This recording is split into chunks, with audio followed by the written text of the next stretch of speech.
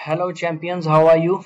So there's another question to do, and the question says that an object is suspended from a spring balance.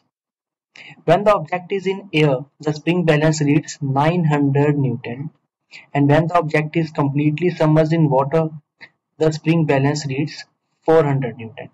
Density of water is given, that is 1000 kg per meter cube. What is the volume of the object? So what it says is like, it says that there is a spring balance and there is a body and there is a scale here, and that scale shows 900 Newton.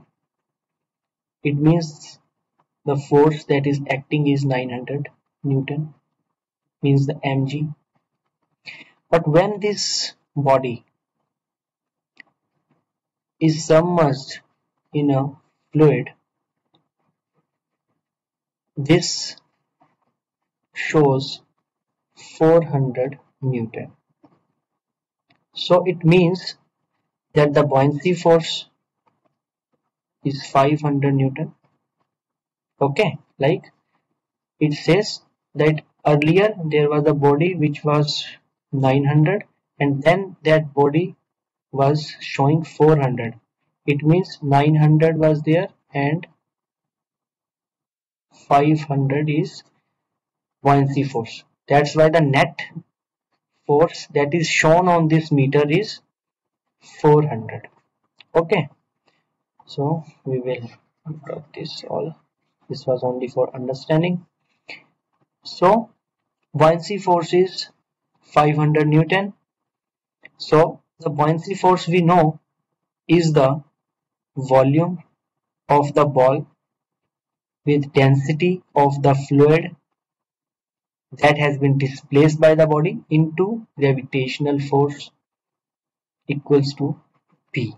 So 500 equals to VB. We have to find the volume of object. So VB we have to find,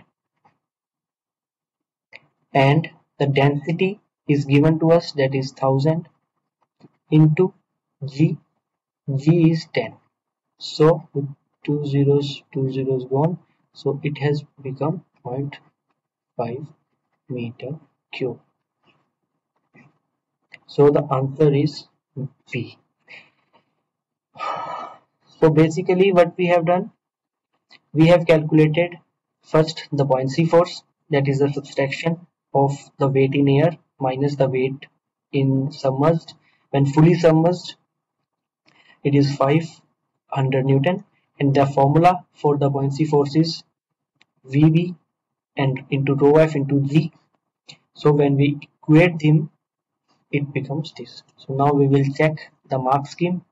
Mark scheme says the B is the right answer. So guys, hope you have cleared this doubt.